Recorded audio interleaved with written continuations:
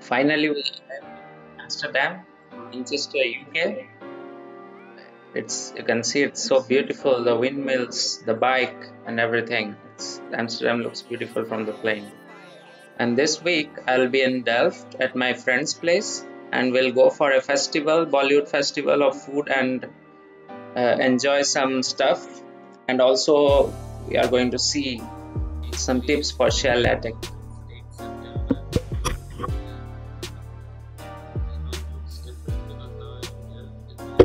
Because of him, I am really grateful that I got a nice warm meal yesterday night. And by the way, his name is Vibhor. He's doing PhD in TU Delft. This is like one of the top 30 or 40 reputed universities in the world. So maybe I'll leave his social media link in the description so that you can contact him if you want any more information to join Delft. This is his home, where you can see like the people were working right now. Yes.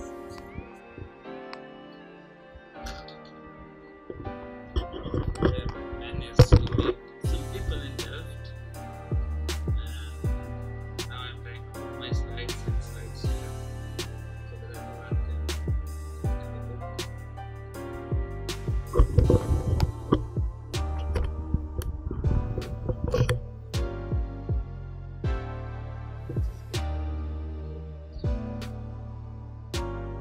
As it was a day for visiting the museum in Netherlands, so we visited Prinsenhof Museum in TU Delft and took some pictures. Some good pictures are attached here.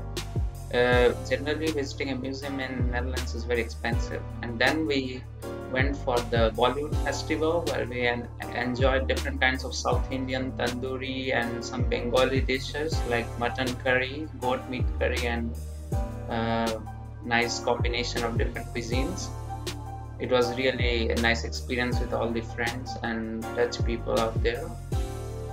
And finally, I made my way to come back from Delft to Hillen and then to my home.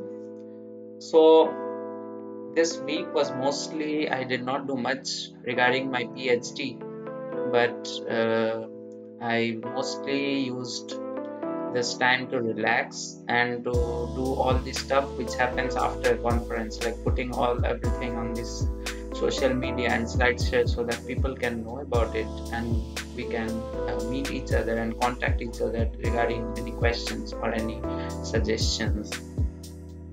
And the thing was that I wanted to tell you some tips regarding using shell latex. You can use any form of latex. Latex can be found in an offline version, which most people use for writing your thesis or maybe some conference papers. So what I would suggest is, what I prefer nowadays, shell latex has stopped and Overleaf has taken over it.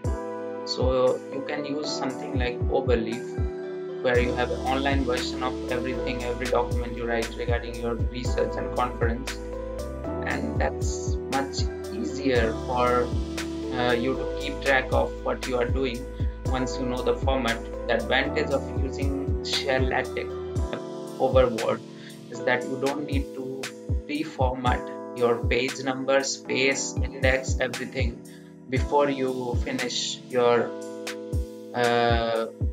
presentation. So you can do all these things by giving certain commands. You don't need to have a programming strength to start using shell latex. Once you use, you will know what's the advantage, that you don't need to spend unnecessary time in formatting and giving page numbers. Instead, you focus on writing and writing alone. So writing will be the only focus, and you won't be diverted by certain mundane random things. So I would say you should start using shell latex or Overleaf or any latex offline version from today.